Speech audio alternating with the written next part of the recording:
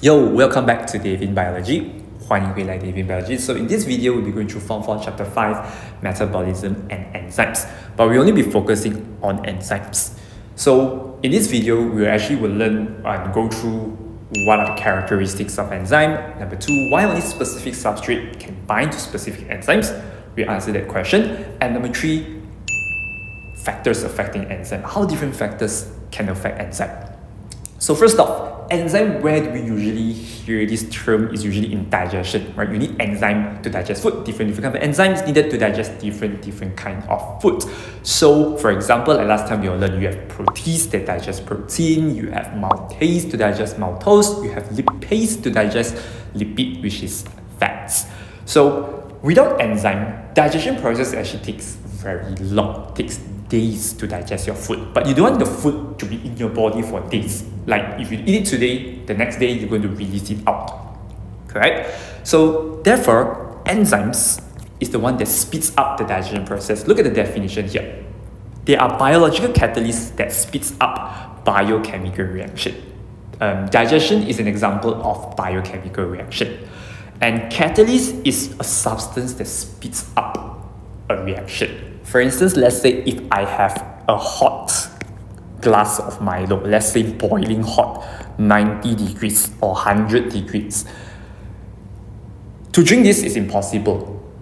You have to let it cool down, and it's probably going to take like what, 10, 15, 20 minutes for it to cool down. But let's say if I want to drink it now, instantly. So what can I do to shorten this cooling process is by, of course, adding ice.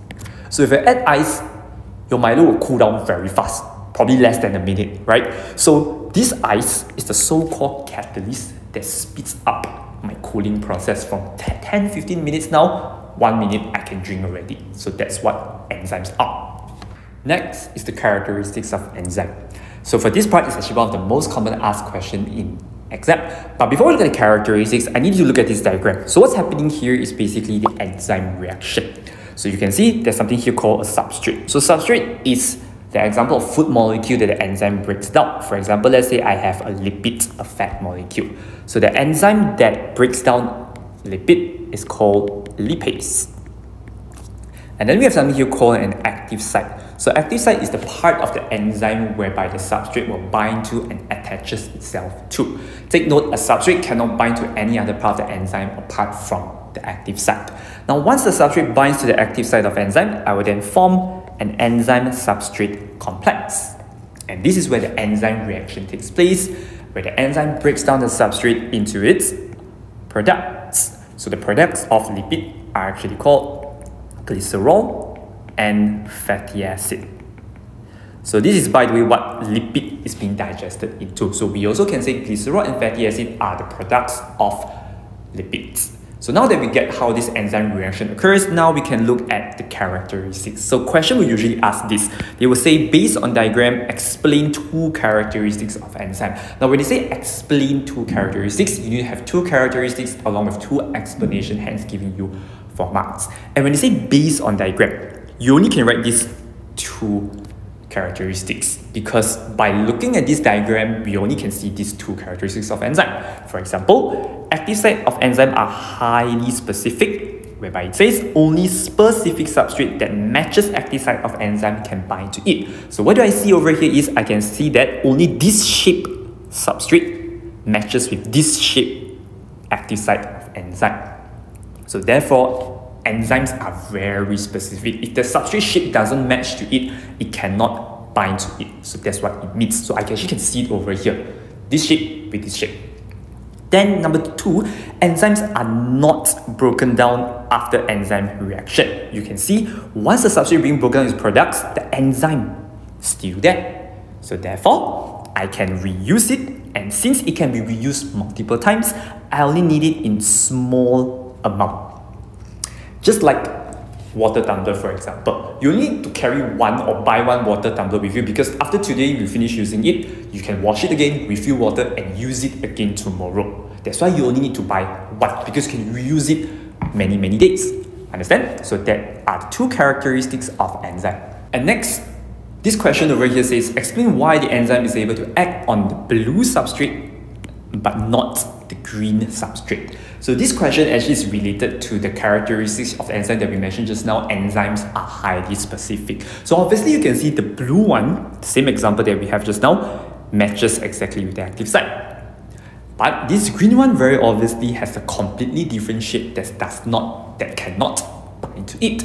So question will often ask you to explain this, why I can act on this and not this. So for the blue one, just like the characteristics we explained just now, we can say, because the blue substrate is the specific substrate that can bind to the active site. So just like we mentioned just now, if you can bind to the active site, you can form this enzyme substrate complex.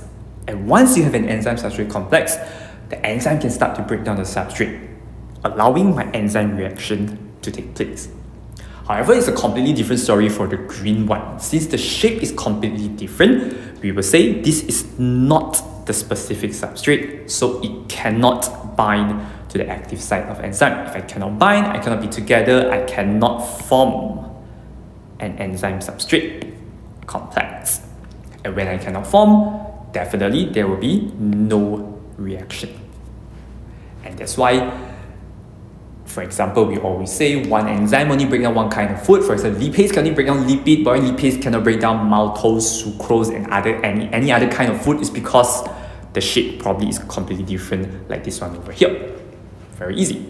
And finally, the factors affecting enzyme reaction. Now, this part actually is the most important one. So total, we have 4 factors that affect enzyme: pH value, temperature, substrate, and enzyme concentration. However, this video I will focus more on substrate and enzyme concentration. The first 2 I only will briefly go through a bit lah. So for pH, we will say different enzymes work best at different pH values. Some acid, some neutral, some alkaline. So we actually will say different enzymes have different optimum pH. Optimum means the most suitable, the best pH value.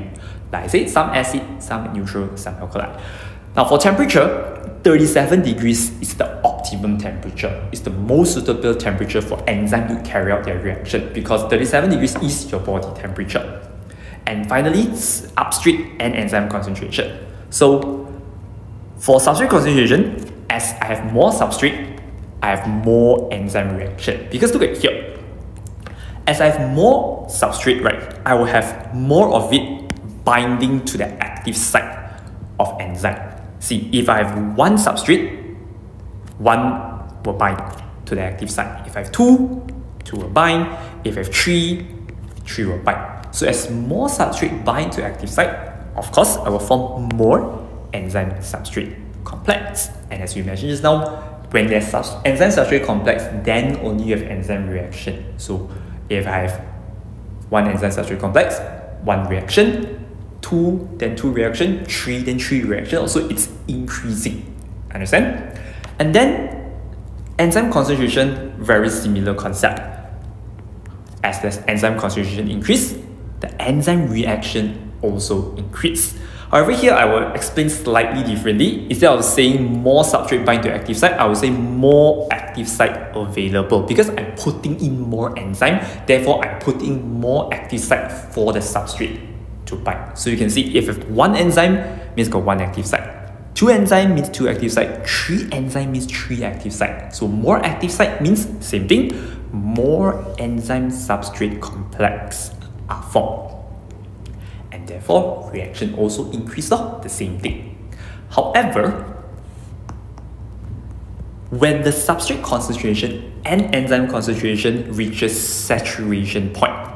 So saturation point meaning the maximum amount of enzyme substrate complex that can be formed, the reaction will remain constant.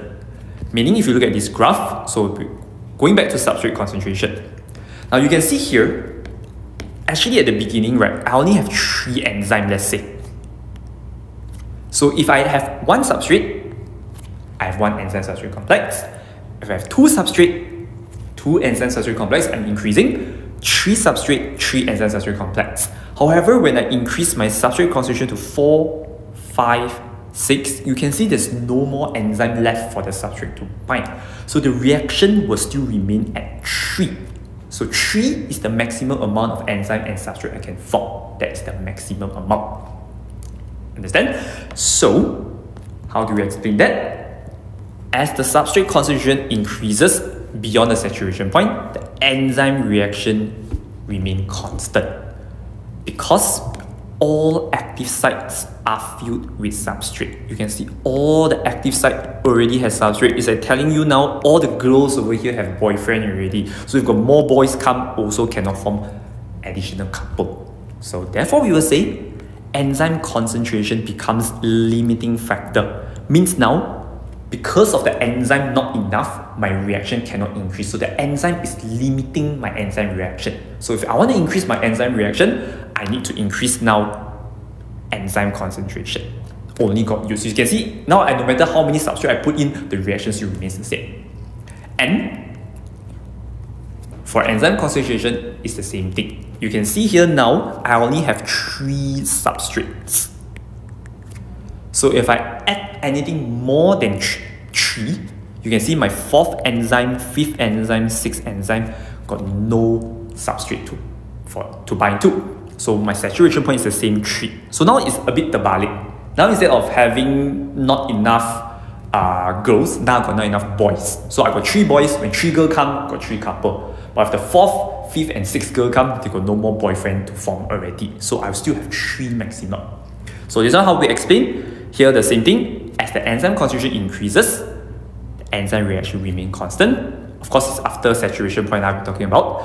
So now we have to say all substrates are occupied with enzyme. You cannot say all active sites are filled with substrate because you can see not all active sites are filled. So you must terbalik say, now you must say all substrate occupied with enzyme. So now we will say, sorry, here there's a mistake. Substrate concentration becomes the limiting factor. Means now because I not enough substrate is limiting the reaction. If I want to increase my enzyme reaction, I increase enzyme also no use already. I got to increase substrate concentration. Okay, so this is something you need to take note on. If they ask here and ask here, the reaction is different. Here is increasing, but here I will become constant anymore because got not enough enzyme for this case. Here got not enough substrate. So I'll give you an example question. How question will ask is exactly the same graph that I showed you just now. Look at this graph here. So they give the same graph. Now we're having substrate concentration as our factor. So they ask you to explain the rate of enzyme reaction from P to R. So here is whereby my enzyme reaction is increasing as I increase my substrate concentration, right? So explain the rate. So I talk about the rate first. So I can say as substrate concentration increases, the rate of enzyme reaction increases. Then you got to explain, because if I put in more substrate, it means more of them bind to the active site. Same as what we did just now. So more substrate binds to active sites of enzyme. So I can say, hence, when more boy and girl hold hands, more couple, so now I have more enzyme substrate complex form. And that's why my reaction increased. More enzyme dash substrate complex are formed. Got it? Now, the next question now is R to S. So here is basically, you can see the reaction remain constant. So here is, of course, now I exceed the saturation point, I exceed the maximum point. So now they ask me to explain the rate of enzyme reaction. So here, I can say also, I still continue to increase my substrate, right? 4, 5, 6 like just now. So I say as substrate concentration increases, of course, obviously now my enzyme reaction does not increase. So I will say the rate of enzyme reaction remains constant. And number 2, why they remain constant? Because now remember, all the girls have boyfriend already? Because all active sites of enzymes, like we said just now, are filled with substrates. All the girls have boyfriend already. So therefore, now you're going to say, who's the limiting factor? Who is stopping my reaction? Now I got a lot of substrate, not enough enzyme. So you have to increase the enzyme, right? So we say, hence the enzyme concentration becomes the limiting factor.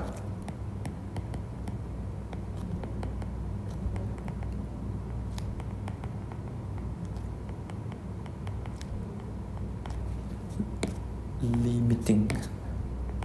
And that's it for enzymes. What we went through are basically all the important things you need to know from enzymes. I really hope this video actually helped you guys a lot. If you have any questions, as always, you can comment in the comment section below. You also can DM me in my Instagram, Davin Biology, and I'll